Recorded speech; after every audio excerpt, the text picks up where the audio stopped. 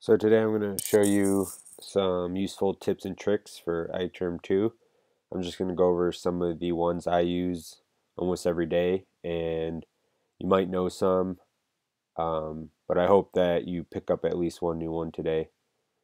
But they'll be pretty basic, and I'm hoping to make a second video to do more in depth on some other cool tricks with iTerm. Alright, so the first one is jumping and skipping over words.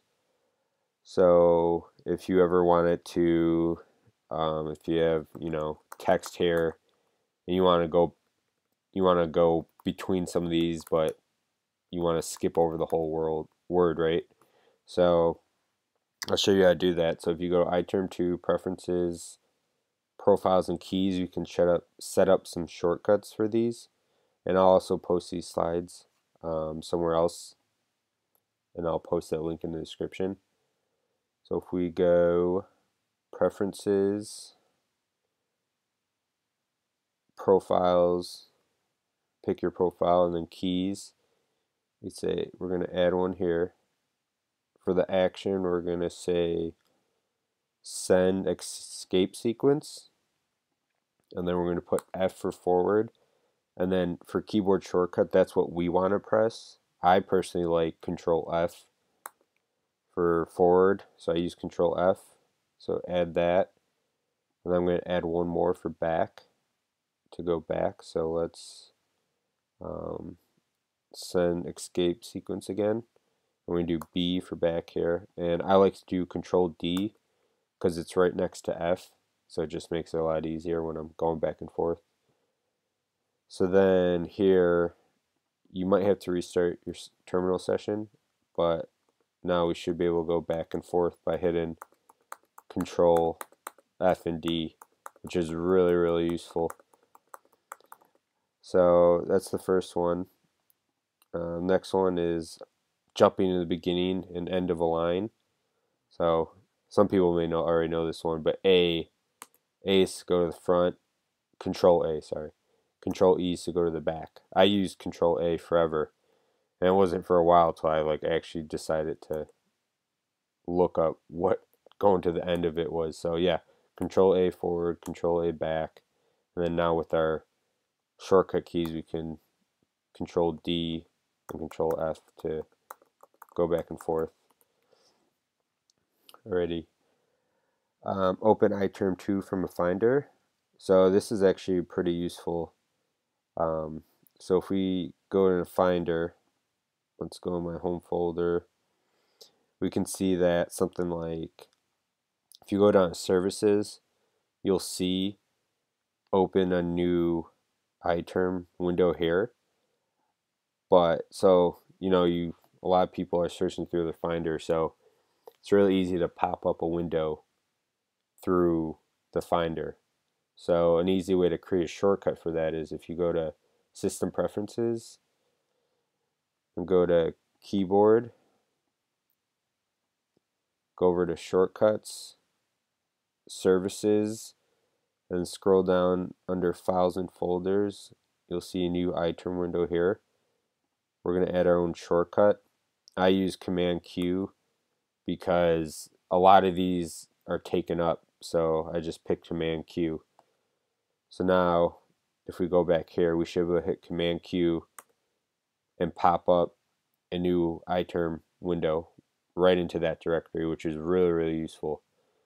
So I definitely like that one. See what else we got. Alright, clearing the screen. This is a super simple one, but I actually didn't know about it for a while. So let me close this. So if we have a big screen here, most people, just clear, which is easy enough as it is, but something a little easier is Command R, which is, I don't know, it's just less typing. For some reason I typo a lot and I type that. I always do that. I don't know why. I always do that, so Command R is just a lot easier. Alrighty. Open split panes. So this is really useful when you want to see, let me move this, when you want to see, two screens at once if you don't have dual monitors or something. So if you do Command D that'll open a second pane, and then to flip between the two, you would say command left bracket or command right bracket to switch between the two. So you could obviously have things running here, watching it, switch over, do some other stuff here, right? So that actually comes in handy a lot, and I like these tricks because it's a lot of hands off the mouse, so you could just keep your hands on the keyboard and still have full movement. Another one is just switching between tabs. So if we just have some tabs up here, we could say command left arrow to move left, command right arrow to move right. But another one I like is I usually have like 6 tabs up. So let's say we're on the second tab here, right?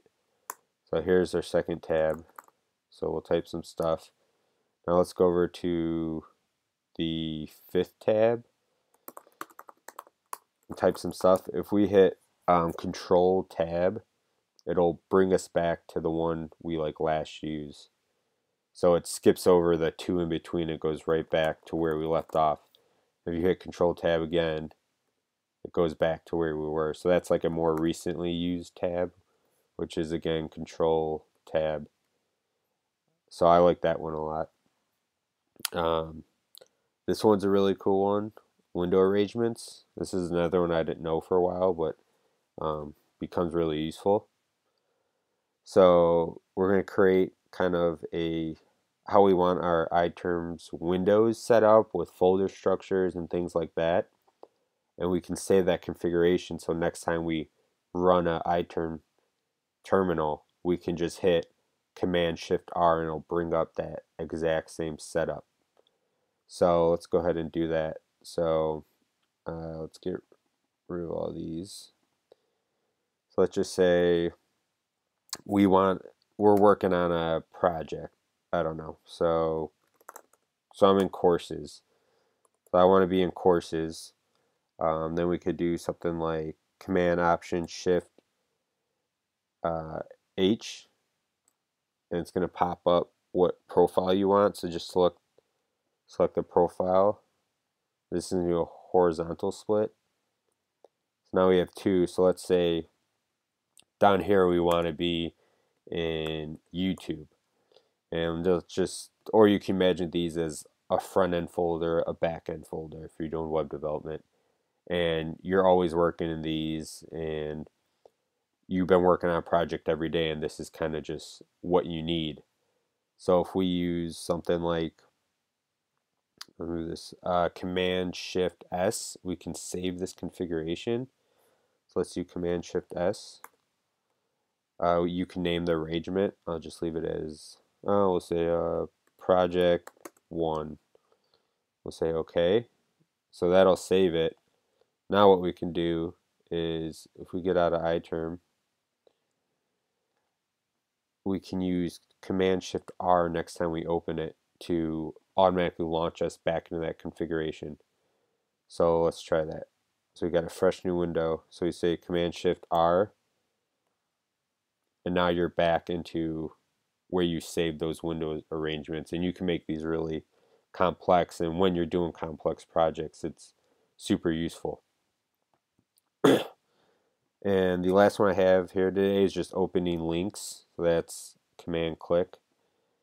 So again, if I don't know, you're just working with links, you need to get something quick, if you hold Command and then click Google.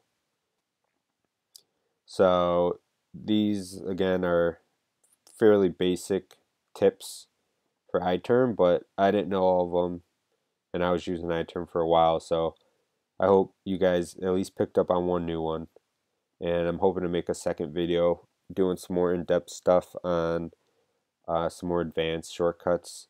So I hope this helps out. If you have any feedback, good or bad, please feel free to leave it in the comments.